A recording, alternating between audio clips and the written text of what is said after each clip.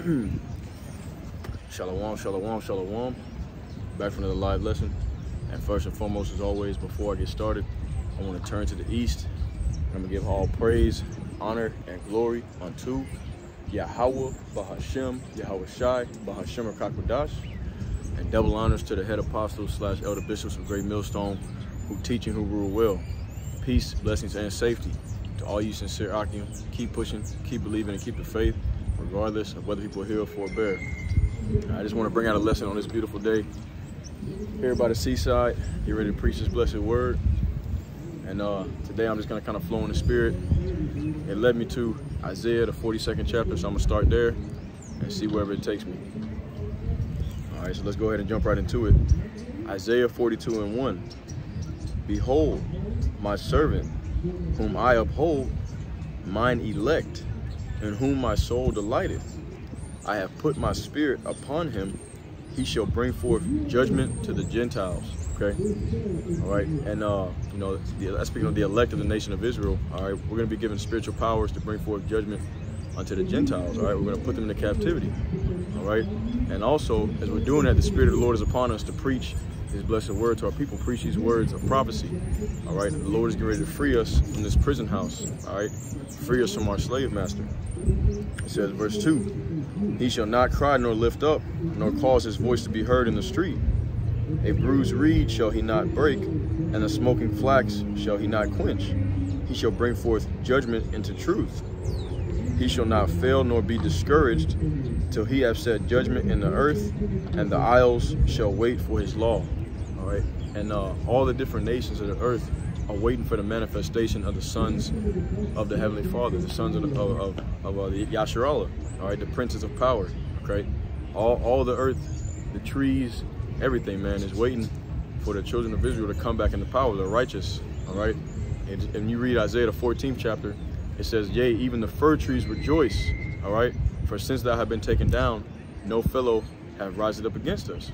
All right, because you know, even though as beautiful as it is out here, all right, beautiful as it is out here, is nothing compared to the way that the Heavenly Father intended for things to be. All right, when the Heavenly Father comes and he restores this earth, all right, he makes it new. The Greek word for new is krynos, I believe.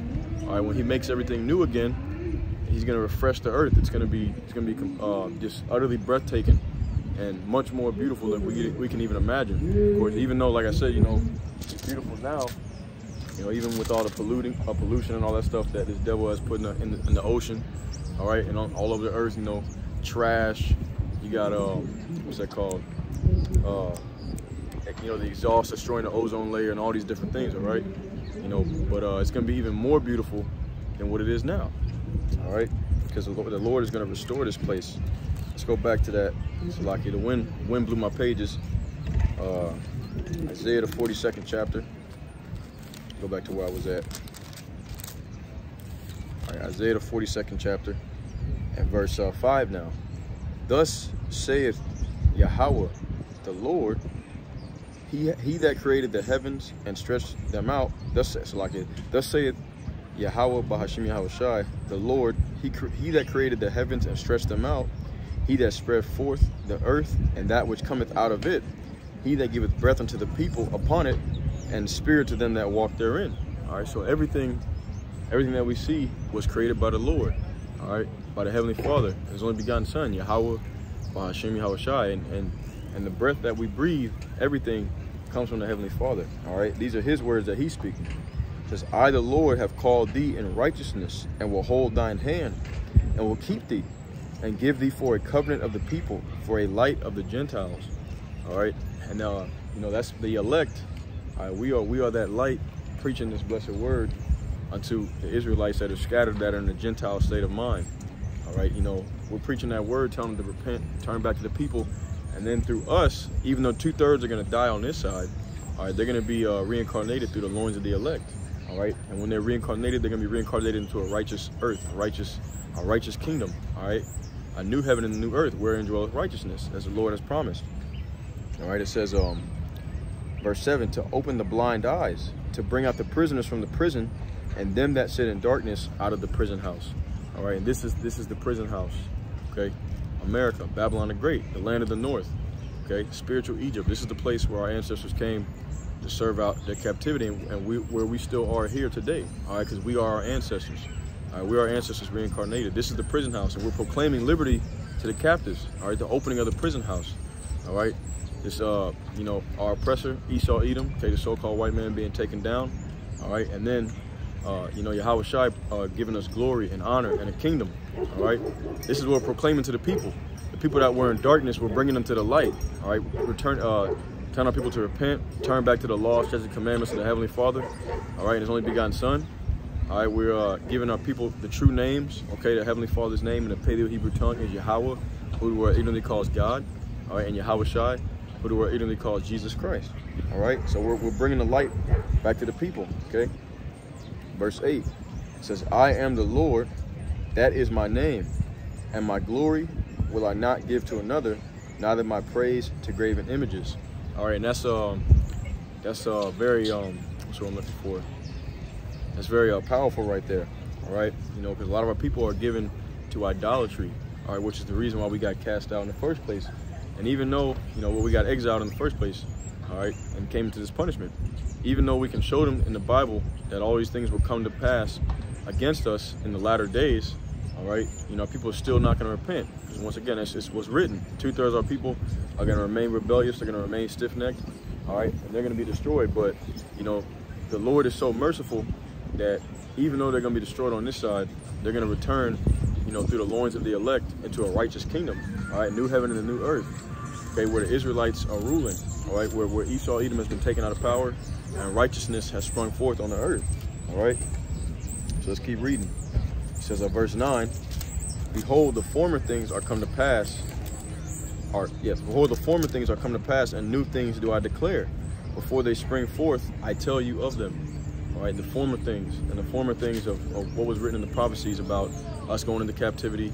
Okay, Esau Edom, the wicked ruling the earth. All right, Job 9:24, the earth has been given to the hands of the wicked. Daniel, the 4th chapter. All right, this is the decree of the watchers, that the kingdom of men is in the Lord's hands, and He giveth to whomsoever He willeth, and He giveth to the basest of men. All right, all these things were prophesied of, and we're living in them right now. Okay, all these things, all the former things that the prophets prophesied of have come to pass. All right, and we're living in that right now. It says, and new things do I declare. And what is that new thing? All right, that new thing is going to be the Israelites ruling, okay, righteousness on the earth. All right, because the earth has been in wickedness pretty much from the beginning. All right, I mean, you had the first son of God, Adam, okay, which was Yahweh Shai, all right, and he fell, following behind Eve, and pretty much since then, man, it's just been wickedness, and the Lord had to destroy the earth with the flood, all right, and then of course now we're back to that same level of wickedness today, all right. That's why it says in 2nd Ezra, the 15th chapter, it says, for wickedness has exceedingly polluted the whole earth, and the hurtful works are fulfilled. But all this was a part of the plans of the Heavenly Father, Yahweh. All right, it's all in the prophecy that they'll go down this way. Okay, and now He's declaring a new thing on the earth. All right, a new thing. Once again, a new heaven and new earth is coming, wherein dwelleth righteousness. Okay, where the chosen people of the Lord, okay, the Israelites, so-called Negroes, Latinos, and Native American Indians are in rulership. All right, under Yahweh Shai, the 144,000, and the men on down. All right, it says, and before they spring forth, I tell you of them. And how is He telling the people of the new things to come? All right, through His prophets. Okay, the men that you see out here on the highways and byways, I prophesying the word week in, week out. Okay, reproof and rebuke and exhort with all long suffering and doctrine. All right, those men that you love to hate. All right, as it says in Amos 5:10, they hate him who rebuketh at the gate. All right, because that's our job. Our job is to rebuke. All right, our job is to lead you into the light and out of darkness. Okay, returning back to the law, statutes, and commandments. All right, turning away from wickedness, giving you the true names of the Heavenly Father and His only begotten Son. All right, so He set us up to tell you of all these things that He's bringing, the new things that He's bringing on the face of the earth. Verse 10, sing unto the Lord a new song. All right, and His praise from the end of the earth. Ye that go down to the sea and all that is therein, the isles and the inhabitants thereof. All right, and the isles represent the different nations. So we're singing a new song that the Lord put in our mouth. All right, we're declaring a new song to the people. Okay, because for so long, the truth did not bear fruit, as it says in, I believe, in 2nd Ezra, the 6th chapter. All right, So now the Lord, he's put these words of prophecy in our mouth, all right? And now we're bringing them out to the people, okay? A new song that only the 144,000 can learn. Lord's will we be at that number. All right, let's keep rolling. It says, verse 11, let the wilderness and the cities thereof lift up their voice, the villages that Kedar doeth inhabit. Let the inhabitants of the rock sing, let them shout from the top of the mountains. Let them give glory unto the Lord and declare his praise in the lands, right? And that's what's going to happen. The name, and the true name of the Heavenly Father, Yahweh, and his only begotten Son, Yahweh Shai, every knee is going to bow, all right? The Lord is going to receive glory on earth as he already has it in heaven, all right? Verse 13, the Lord shall go forth as a mighty man. He shall stir up jealousy like a man of war. He shall cry, yea, roar. He shall prevail against his enemies. Okay, all right. And this is now going into before all these wonderful things could come, the new can come. All right, the new heaven and the new earth wherein dwells righteousness. The Lord has to come and destroy this old system. All right, he has to take down the wicked. Okay, who is in rulership right now? Esau, Edom, the so-called white man. He says, verse 14, I have long time holding my peace. I have been still and refrained myself. Now I will cry like a travailing woman. I will destroy and devour at once. All right, so he's coming in the state of war.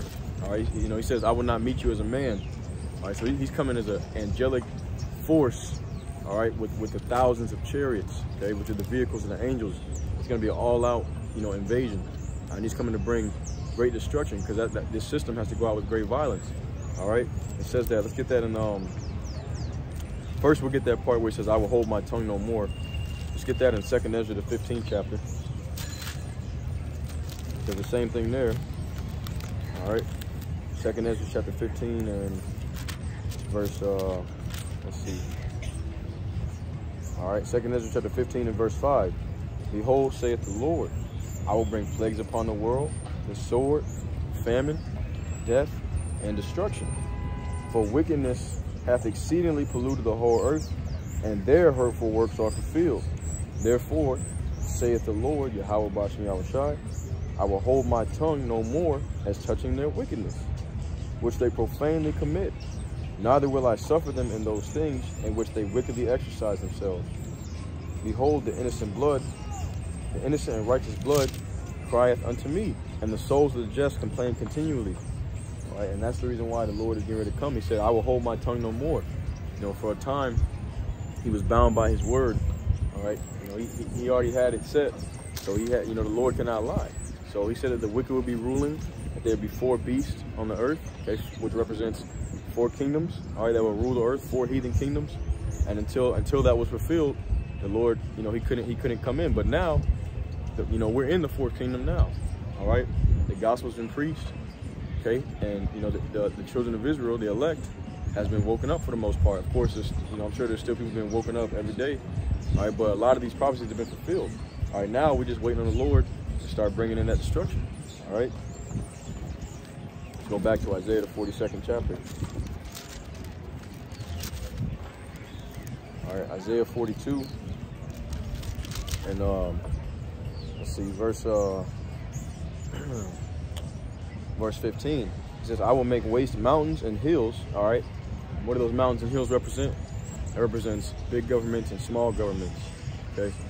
All the different heathen governments and nations of the earth. He said, I will make waste of them and dry up all their herbs, and I will make the rivers islands and will dry up the pools. I will bring the blind by a way that they knew not. All right, so he's gonna bring destruction upon these different heathen nations. What he's saying, but then to the Israelites, and I will bring the blind by a way that they knew not. I will lead them in paths that they have not known. I will make darkness light before them, and crooked things straight. These things will I do unto them, and not forsake them. All right, who is that talking about? That's talking about the elect. Okay, he's gonna guide the elect. So he's going to make up his jewels and deliver them from troubles as a father would his own son. All right, so that's what he's talking about there. He's talking about he's going to guide and deliver the elect. Okay, verse 17. They shall be turned back. They shall be greatly ashamed that trust in graven images, that say to the molten images, ye are our gods. All right, so shame is going to cover them. All right, those who worshiping idols and all that. Dang, phone on 10%. Okay, so I gotta close out. I'll close out with this. Finish up this chapter. Close out. Unfortunately, I've been out all day. I hate to cut it short, but it is what it is. Let's keep reading. It says, verse 18, hear ye deaf and look ye blind that you may see. All right, who is that? That's speaking of the Israelites, okay? Because, you know, we were made deaf and we were made blind spiritually, all right? And of course it was the will of the Lord, but, you know, our heritage was taken from us. Okay, Jeremiah 17:4 says, thou should discontinue from thine heritage. All right, we lost connection to our power, all right? And you go to Isaiah 59, verse 1-3, it says, you think that the Lord's ears are waxed heavy that they cannot hear, or his arm is short that he cannot save, but your iniquities have separated you from your power. All right, so you know we lost connection to our power, man. All right, and that made us blind and deaf out here in this world, man. All right, let's keep rolling. It says, verse 19 it tells you right here, who is blind but my servant, or deaf as my messenger that I sent? Okay. Once again, we lost our heritage. The Israelites, we're blind and deaf, man. All right, you know, we were worshiping idols, still worshiping, you know, JC, Allah, Buddha, the Hindu goddess Shiva, Santa Maria.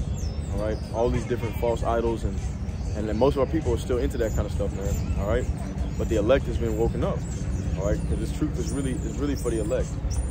All right, it says, verse 20, seeing many things, but thou observest not. Opening the ears, but he heareth not. The Lord is well pleased for his righteousness' sake. He will magnify the law and make it honorable. All right, and that's what's getting ready to happen, man. All right, you know, right now, people are looked at as, you know, the elect of the nation of Israel is looked at as, you know, bums and all these different, you know, derogatory things, because, you know, it says in the scriptures that you be hated of all people for my name's sake, of all men for my name's sake. So we expect that, man. All right. We expect to be hated. That's just part of the game, all right? But the Lord is going to magnify his law and make it honorable, because it's going to become very apparent who the Lord is dealing with. When these evils come, okay, when Jacob's trouble comes, all right, it's going to be very apparent, because the only ones that are really going to be escaping the evils are the elect. Everyone else is going to be, you know, they're going to be in bad case, man. Let's get Sirach 16:11, all right? And it says, oh, that's not the one I was thinking of. The one I'm thinking of is 16:11. Nah, the one I'm thinking of is oh, you know, I know where it is. Sirach 23 and 27, I believe. It goes something like and they that remain shall know that there's nothing sweeter than to keep his commandments. Something like that. Yep, here it is. Sirach 23 and 27. And they that remain shall know that there is nothing better than the fear of the Lord, and that there is nothing sweeter than to take heed unto the commandment of the Lord. All right, and people, the whole world's gonna see that, man. They're gonna see how the elect was guided by the Heavenly Father. All right, when we are beamed up into the chariots. All right, we receive those perfect new bodies. All right, we come back down as the gods of the earth. All right, you know, they're gonna look at us and see our splendor, our honor, our glory, and they're gonna want a part of that, man. All right. So, you know, righteousness is going to be in style once again. All right, we're looking forward to that. But right now, we have to suffer humility, just like you know, Yahushua did, man. All right, it says that he made himself of no reputation. Okay, he came down as a servant. All right, literally the son of the Son of the Most High. You know, made himself of no reputation, like a regular man. All right, we have to follow that same example. All right, let's keep rolling though. Lucky, bear with me. Isaiah, the 42nd chapter. Let's just go back to where I was at. Wind blowing my pages around.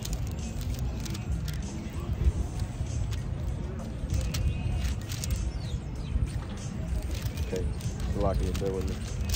All right, Isaiah, the 42nd chapter. Now in verse, I'm gonna read that again. It says, the Lord, verse 21, the Lord is well pleased for his righteousness' sake. He will magnify the law and make it honorable. But this is a people robbed and spoiled. They are all of them snared in holes. They are hid in prison houses. They are for a prey and none delivereth, for a spoil and none saith restore. And that's our current state. Okay, that's our current state right now as people. All right, you know, the Lord is he's gonna return that honor, that glory to the elect of the nation of Israel. and eventually to all Israelites. But right now we are people that's robbed and spoiled. Everything has been taken from us completely. All right, in which it says that all of them are snared in holes, the traps of this society. All right, the gangster culture, quote unquote black culture, feminism.